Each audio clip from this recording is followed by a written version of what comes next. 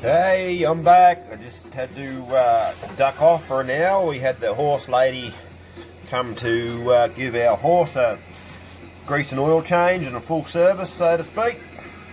And yeah, we're back into it. So in the meantime, while I was waiting for her to do all that stuff that she does, I made part 2 and hosted it on the net. So you guys should, if you're interested, it's up there now.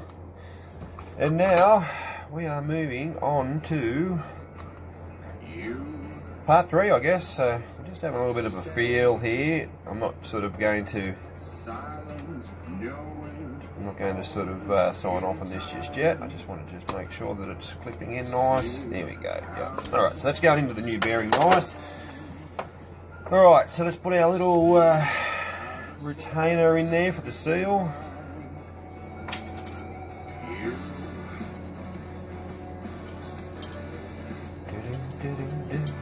Silence, no, inside. Geez, these are a bulletproof motor, these TTR250s. They really are.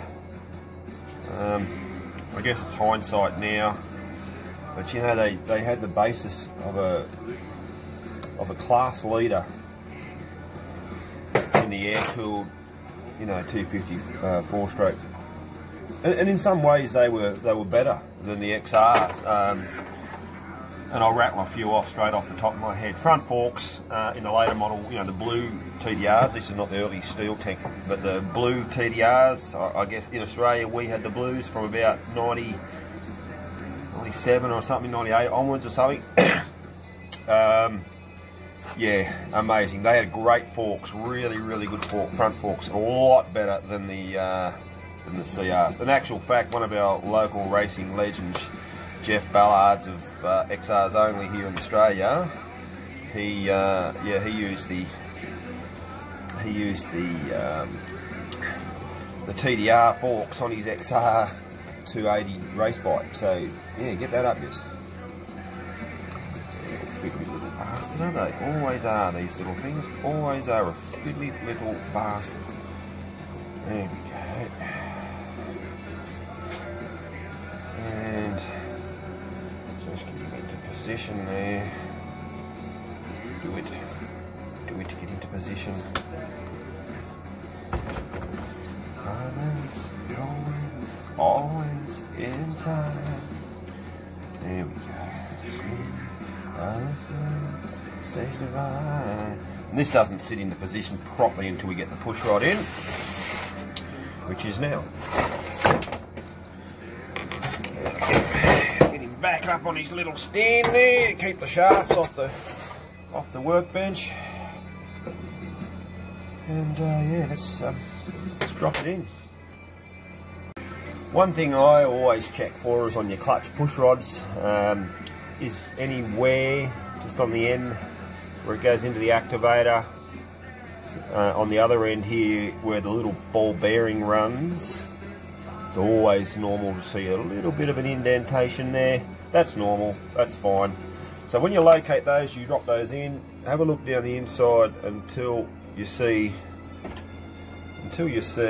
or feel the actual push rod doing its job. And as you can see, it's moving it up and down, so we know that it's located. Ball bearing in, bang, there we go. Alright, and the other thing I wanted to talk about as well is screens. A lot of motorbikes will have a screen where the oil pump pickup comes from, which is on the TTRs right here at the bottom, and this goes in here like this. XRs have them as well. It's so overlooked with people's maintenance. You know, especially with bikes that have got inbuilt, well, they've got cartridge filters. So overlooked. So that people just think, oh, you know, I've just changed the filter, it's going to be fine. Not the case. I have done many rebuilds where I've found pieces in there, and also many cases where if you wipe your finger in the bottom you'll find like a grey metallic paste. And this is even though you've had a great maintenance schedule and you've been changing your filters religiously. It just happens. That's just wear and tear. So what I'm saying is every now and then, and I'm not, you know, it's not every time you do an oil change, but maybe, you know, every 7 or 8 or something like that, or whenever you're doing major work, always pull this out, inspect it. I always lean the bike over onto the side where the screen is and get in there with a toothbrush and rag and wipe it all out, and then give it a spray with brake cleaner so everything just runs out of it again. You're just helping your motor, because nothing like that, that's not going to stop metallic paste going through your oil pump. All it does is stops big chunks and stuff. So it's, you need to just remember that's a maintenance point there as well. Okay, I was going to not film this, but I just got asked, how do you fold the little tab washer on your clutch and on the end of your, you know, your counter shaft and your main shaft and all that? How do you mechanics do that? Well, we struggle the same as what you guys do. They're a bastard. They work, but they're a dead set fucking bastard. You just got to get something in there, prise it up, and then get a bit tougher screwdriver.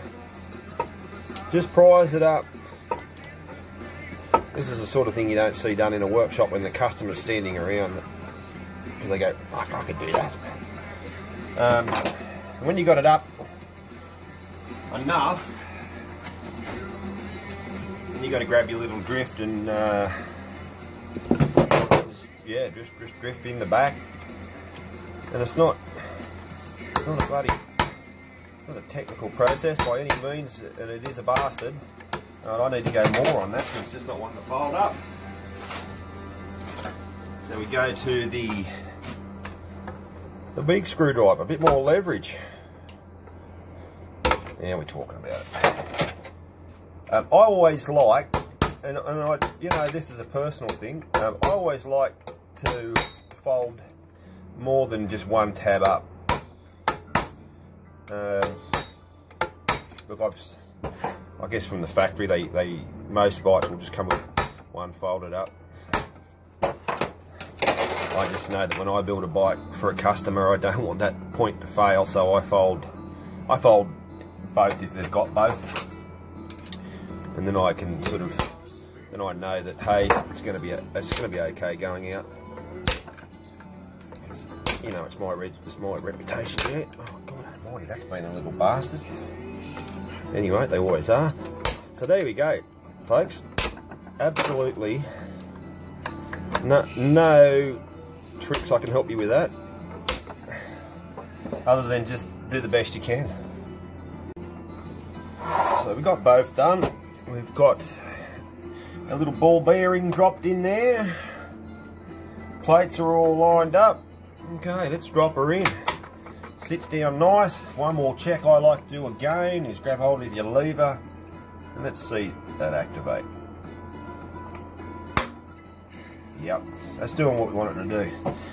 Alrighty folks, it's time to get rid of the old TTR250 springs and put in the heavier ones.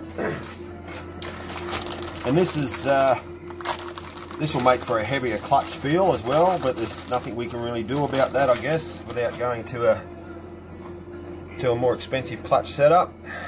Let's have a look at these little EBC ones. Alright, so we've got sort of a basic same length, probably about the same sort of diameter.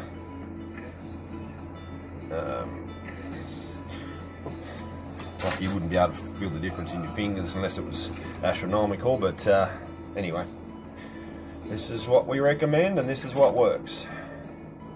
And obviously with EBC we get a sparey, don't stress, it is a sparey, you don't need it. Okay, next point.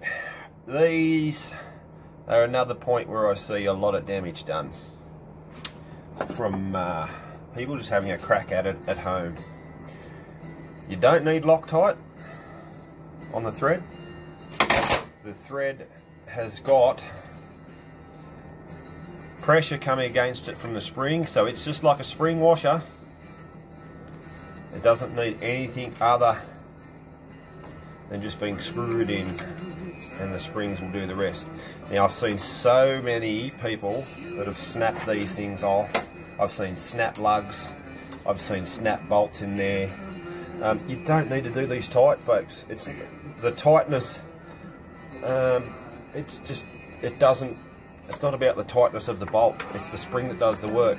I think 10 Newton meters for most. I mean, just check your manuals in for whatever specific motor, but pretty much 90% of this similar style of clutch, it'll be around that 10 Newton meters. Because it's only a 6mm bolt, and it's not a high tensile bolt. It's just something to hold some pressure on the clutch. And if you're not sure how to tighten it, how tight to go, there is one way to doing it. You know that tension wrench I told you guys you needed to go and buy, and you raced out and you bought it? Yeah? Well, here we go. What have we got it set? Oh, look at that, set at 10 Newton meters. I must have had that pre-ready to go. What's going on? Bang. Bang.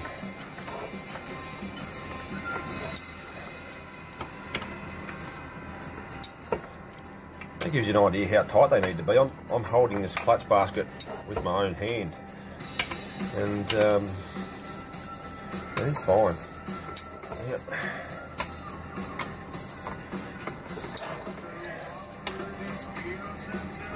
Now, some people at this stage will put the side cover back on.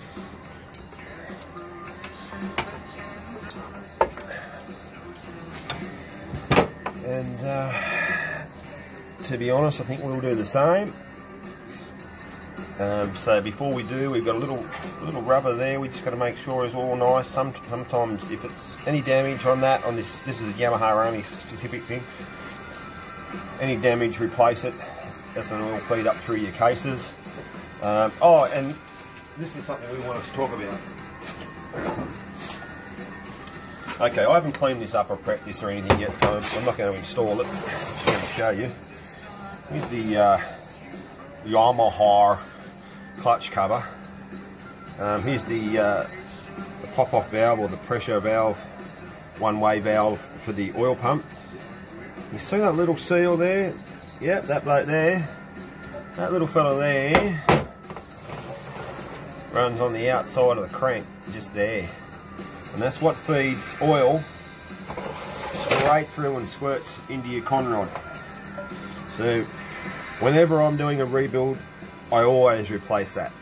Because, you know, you tell me what happens if you don't get oil on your conrod. So that's something I always do. It's just a safety precaution, and this seal looks fine. It doesn't look anything wrong with it, but I'm not taking the chance, because as I said, whenever I build a motor, we build it to last. And you do it right the first time, and then you don't get in trouble with anything. So it's a good motto to have. Alright, so I'm going to clean this up, and then we'll put it on. Hobby knife. Like $2 on eBay. Yep, I love it. I've got the snap-on gasket scraper. I've got that. I've got cheap ones. I've got good ones. Mate, hobby knife. Yes, you got to replace blades because they blunt up. But who cares? They work. They work good.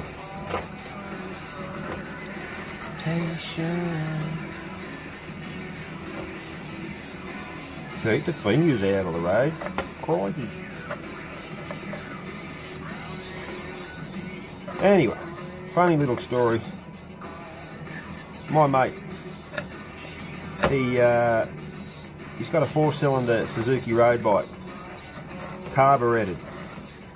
This is the mate that doesn't know anything about motors. And I'm not going to tell you who he is. He knows who he is. And anyway, doesn't ride that often. He's got his battery charger, triple charger on the bike, and it keeps it charged. Every 3 or 4 months I ring him up and I say, have you ridden that bike yet? Nah, I said, why not? He said, oh, I haven't had time or whatever. And I said, mate, honestly, if you don't ride this thing, you're going to get fuel gum up in the carbies, and then we're going to have to take it to a bike shop, and we're going to have to pull the carburetors out, and it's going to be a major ordeal. And if I can't get there and if you can't get it to me, you're going to have to pay your local bloke, because he doesn't live close to me or anything, but you'll have to pay your local bloke to get it done. It's going to be a major expense. And I can tell you, on that particular model of Suzuki, it's an absolute crack of a job, especially just to get them undressed. Anyway, guess what? Exactly what happened. Fuel gums up in it, won't run, takes it to the bike shop, gets charged 800 bucks, gets it fixed. Told you so. And that would have, you don't actually need to ride them great distance, you just need to let a bit of fresh fuel go through. That's all you want, just to drag that little bit of gummy crap through and just keep it running. Of course, with injected bikes, we don't sort of seem to have that much of an issue with that, but it's relevant. Yeah, I just broke my own cardinal rule. Don't clean up where you're doing an engine build, so you just see me cleaning up, scraping the gasket and cleaning up this clutch cover. And it goes against my rule. You clean up all your parts, put them aside, and then you build. It's not a bad rule.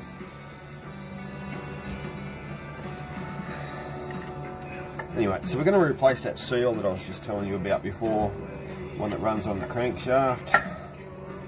And I guess gives you a bit of an indication on how important this seal is. The fact that it's Loctited in with probably what feels like medium Loctite.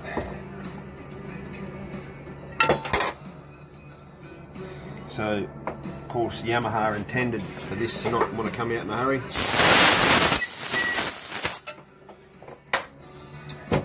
How do you get a seal out?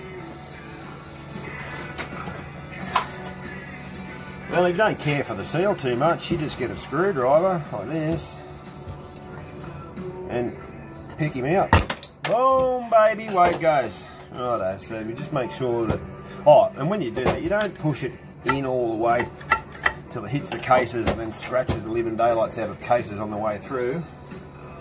We try and avoid that, just not quite that much pressure. Alrighty, so we got our new seal here, which I already know is the correct one, because I checked, just like you guys checked.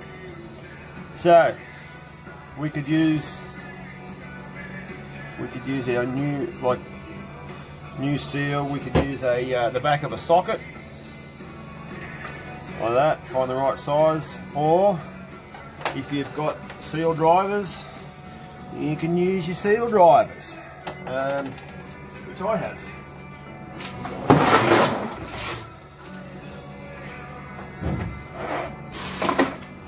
Here somewhere.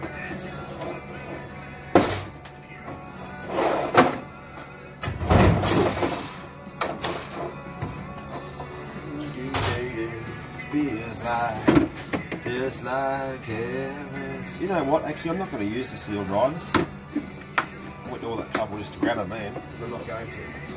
I'm actually going to.